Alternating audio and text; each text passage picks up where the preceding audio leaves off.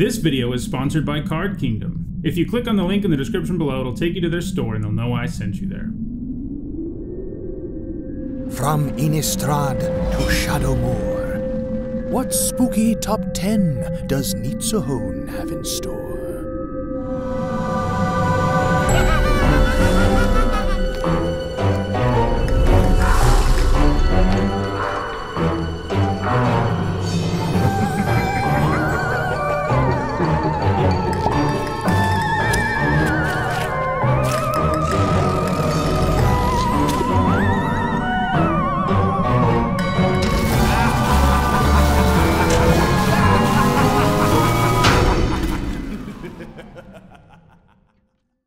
Hi everyone, I'm Nitsuhone, and it's Monday, and that means it's time for another MTG Top 10. It also happens to be Halloween, which is my favorite holiday. As such, for the last couple of weeks, all of my MTG Top 10s have been Halloween inspired, but with an MTG Top 10 actually falling on Halloween, I didn't want to just do a list inspired by Halloween. I wanted to do a list that was about Halloween. And that's what we're doing today, with a look at my picks for the 10 spookiest cards in Magic. And by spooky, I mean the card's art and flavor really make me think of Halloween. Another way of putting it is, if you were building a Halloween-themed deck or cube, these are cards that you'd pretty much have to include. So, let's dive right in. At number 10, I have Autumnal Gloom from Shadows over Innistrad. Basically, any card that features autumn and something spooky happening really makes me think of Halloween, and that's definitely what we have here. Autumnal Gloom's art features a man walking up to a tree in the fall to chop some firewood. Little does he know that it wasn't just any tree. The other side of Autumnal Gloom is Ancient of the Equinox, which features a massive tree folk with fall foliage. There's an axe embedded in the tree folk's leg, and the man who had the axe is running away in fear. The flavor text says, "When the leaves fall and the nights grow cold, look elsewhere for firewood," which appears to have been pretty good advice that this guy didn't follow. Evidently, this Ancient of the Equinox only becomes a full-blown tree folk during the fall, so it definitely falls in line with this list. At number 9, I have Veiled Shade from Guilds of Ravnica. This card was far from scary in that limited format, but the art features a creature that is absolutely terrifying with an autumn backdrop. In general, Guilds of Ravnica was set during fall on the plane, and this was the spookiest card of the bunch. This shade is wearing a dress and a veil, with the only clearly visible part of it being its incredibly sharp claws. And what you can make out under the veil is pretty terrifying, as the shade seems to have no eyes at all and a blank expression on its face. Basically, it looks just human enough to be really unsettling.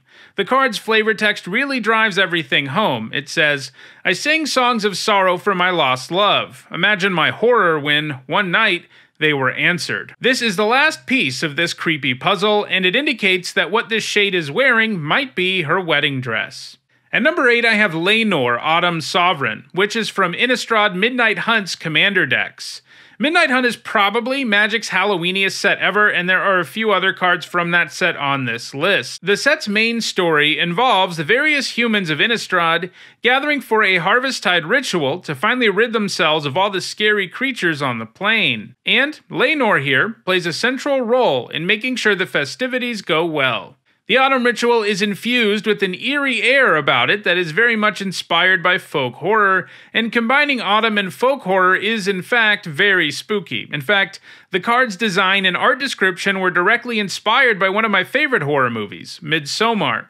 In that movie, the main character Danny, played by Florence Pugh, becomes the May Queen during a very unsettling Swedish summer festival, and the artist, Fariba Kamse, sort of converted that look into more of an autumnal one, and that's where we get Lenore, who is the Queen of Autumn, complete with a flower crown and floating jack-o'-lanterns. At number 7, I have two cards, Tree of Redemption and Tree of Perdition.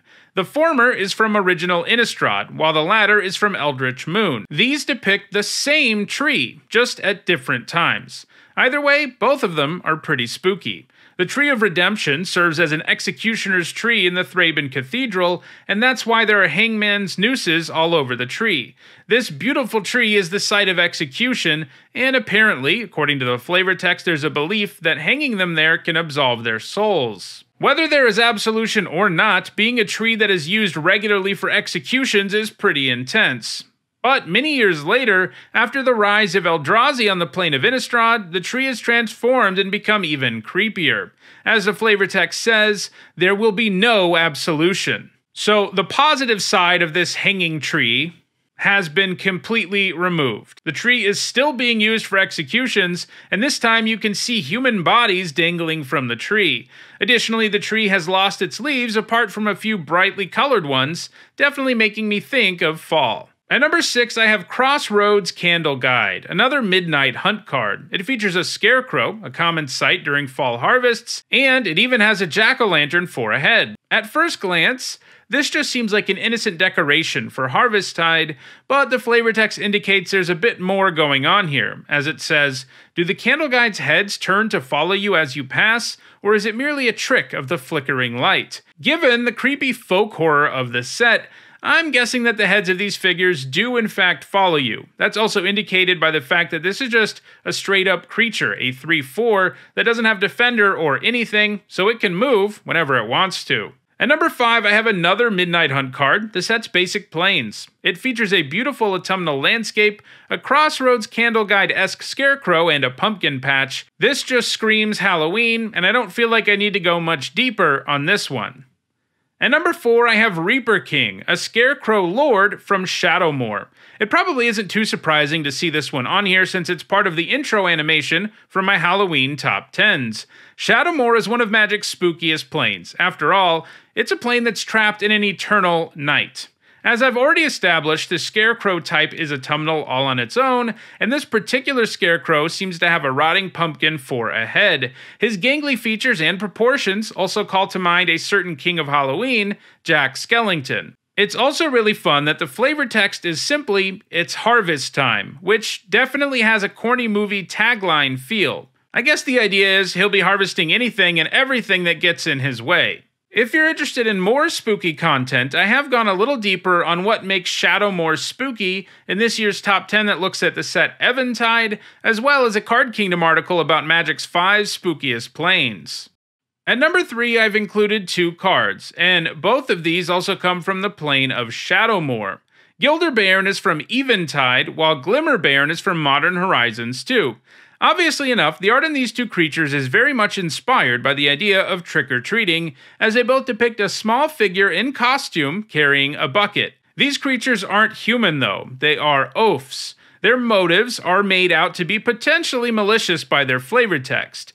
Gilder Bairns says, "Do the glowing trinkets show it the way home, or do they set a twisted path for someone else to follow?" So, it may be that Gilder Bairn is trying to lead others to their death.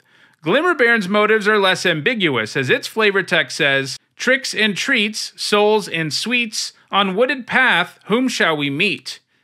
It's fun that trick and treat actually make it in there along with sweets, but so does soul, so clearly Glimmer Bairn isn't only interested in candy.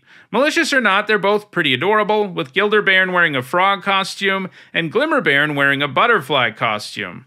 At number 2, it is Jack-o'-lantern from Midnight Hunt. You knew this one would be pretty high up on this list, I'm sure. Jack-o'-lanterns are a big part of Halloween celebrations, with many people carving faces into pumpkins and putting candles into them, just as seems to be depicted in this art. Of course, this particular jack-o'-lantern is significantly more unsettling than most you see, and it also appears to be absolutely massive, judging from the human figure to the right of it. This is another one where the flavor text augments its spookiness. It says, "By the end of the festival, it was the only thing still grinning." Of course, in the story, the festival goes horribly wrong and many werewolves come and massacre many of the celebrants. And at number 1, it's All Hallows Eve from Legends. Like Reaper King, this shows up in the intro animation for these Halloween MTG top 10, so how could it not be on here?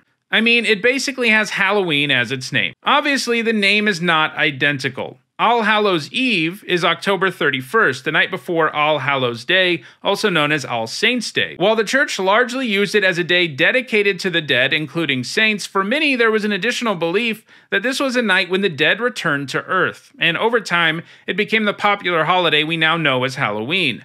All Hallows Eve has over the years simply become a single word. First, the all was dropped, and then it was called Hallow Even, and Over time, the V fell out of the second word, and that's how we get to Halloween. The art depicts a jack-o'-lantern, a ghost, and some sort of spooky gargoyle. The card is also on point in terms of flavor, as it returns all dead creatures to the battlefield. It's also pretty sweet that it uses unique scream counters with the errata.